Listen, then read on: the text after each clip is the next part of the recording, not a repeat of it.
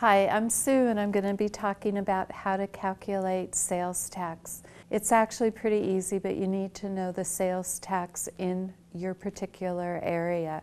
If you're at home, it might be just as easy to use a calculator if you have one, or the calculator on your computer. If you're out at the store and you need to know the sales tax, you can always use the calculator on your cell phone. Let's say you were buying something for $9.99. If the sales tax was about $6 in your area, change it into a decimal. Go ahead and multiply it by that.